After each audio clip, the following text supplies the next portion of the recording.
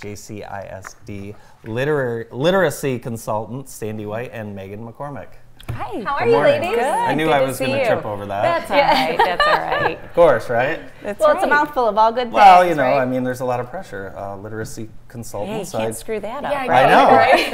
And I The did. pressure got to you. It did. It always gets to me. So what's going on? Big weekend coming up. Yes, we have our Jackson Reed's book distribution, Cool. our annual event. This is our big one. We do about 5 during the year, but this is our big one. I remember last year being shocked at the numbers and how many children, or young, well, I guess it's not just children, but how many people's lives you touch.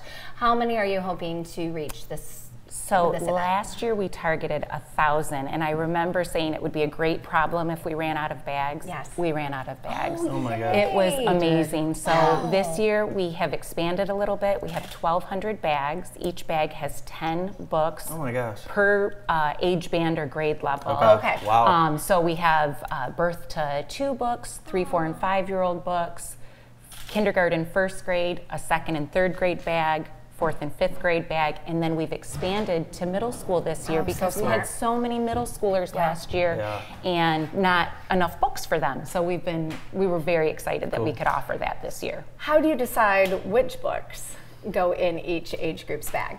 You know, it's a labor of love for sure. It takes a lot of time.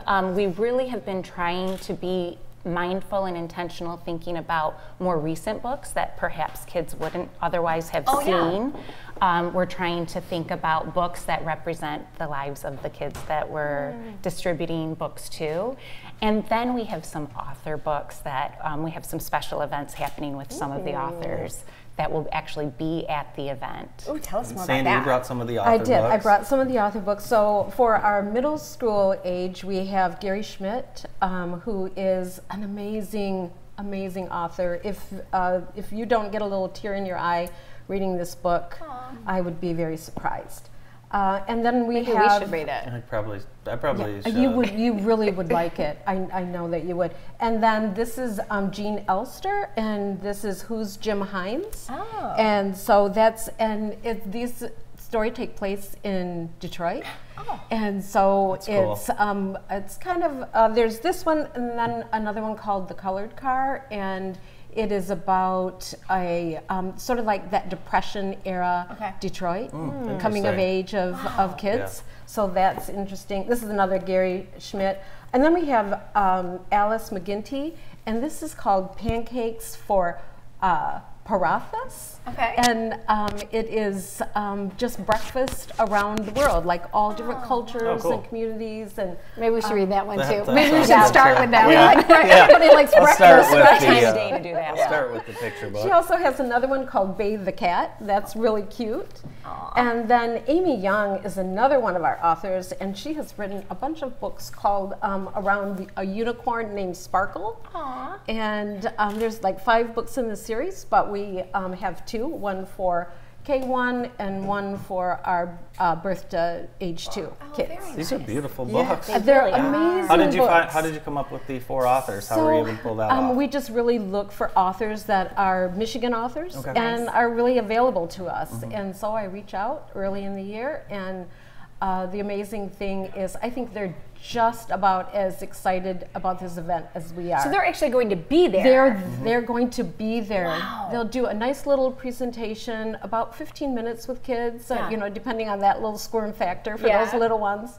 And then they'll have a meet and greet where they will actually sign books for kids. What an Spend some incredible time talking to experience. them and sign them, and they're just very excited to be here. So You know, those kids, regardless of age, will never forget that. No. And that's such a huge privilege and a cool thing to be a part of. It's so special, and some of the kids already know the authors, so it's just really a neat opportunity. The event, aside from the authors, is the museum. As you know from museum days, it's open. There's other events that are planned throughout the day for the families. We're going to have a story walk, which will be very exciting. That's new this year. That is new this Yeah. year. So fun for the whole family. Fun Yes. for the whole Yes. family. There'll be some community partners there, able to provide some support to the families as well. We'll have some STEM activities from our math and science folks at the ISD. So it's definitely a joint collaborative venture. What authors, what books did you two grow up reading? Oh, I think I was a big like Shel Silverstein. Me too. That's what I kind was of gonna say. like. I checked that book out. was, Those yeah. books out. Where the sidewalk ends, Yes. and read the different poems. Yes. Yes. That's as far as I think got. I can memorize some of those probably. This is last year's event too that we're looking at. So that's a picture of one of our authors from last year, and we could not believe the people just pouring into the museum, and that's during the author signing there.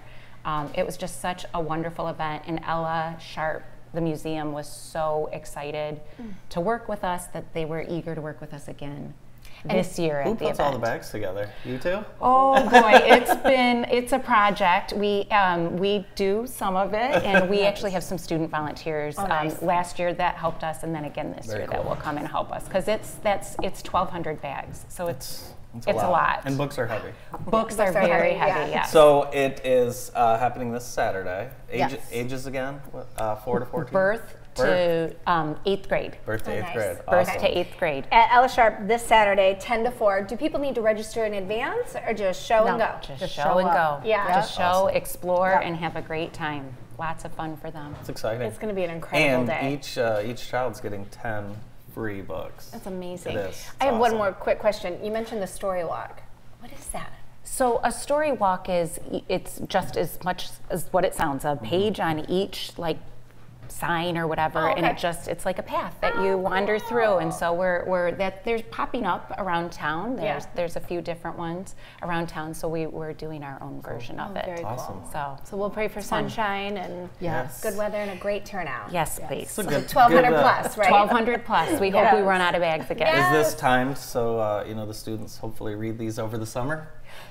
Perfect. Yes, absolutely. There's a magic about that number 10 to have access to books and to keep reading and make sure that students have that opportunity. Awesome. Well, good luck on Saturday. Thanks for all you're doing for our community. It's Thank very, you so very, much. very cool. Thank you so much for having us. Sandy White and Maeghan McCormick, JCISD Literacy Consultants. Nice. More of the morning show right after this.